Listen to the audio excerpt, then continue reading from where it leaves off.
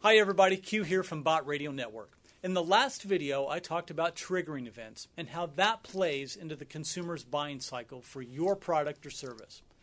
The one tip that I kept repeating was once you start advertising, don't stop. I wanted to follow up on that concept, especially as Oklahoma starts to feel the pinch in the economy. When times get tough, the first thing a lot of businesses cut is their advertising. In its April 20th, 2009 issue, the New Yorker magazine published an article titled Hanging Tough. That article tells the Depression-era story of two prepackaged cereal companies that you've probably heard of, Kellogg's and Post. Now, while ready-to-eat cereal had been around for a while in the 1920s, most of America wasn't sold on it being a real alternative to oatmeal or cream of wheat. So when the Great Depression hit and no one knew what would happen with consumer demand, Post did what you'd expect. They cut back on their advertising. But do you know what Kellogg's did? Now remember, this is during the Great Depression of the 1920s.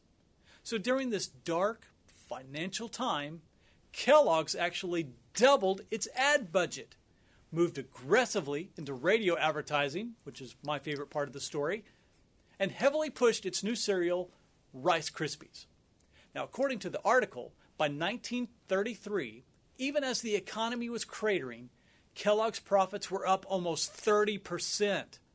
Hey, I get it. When you're a small business owner and there's uncertainty in the market and the economy, you control what you can control. You try to cut losses and improve short-term results. And if your perspective on advertising is that it's a necessary evil instead of a toolbox, the advertising budget is one of the first things to go. I understand where you're coming from, but think about Kellogg's before you do.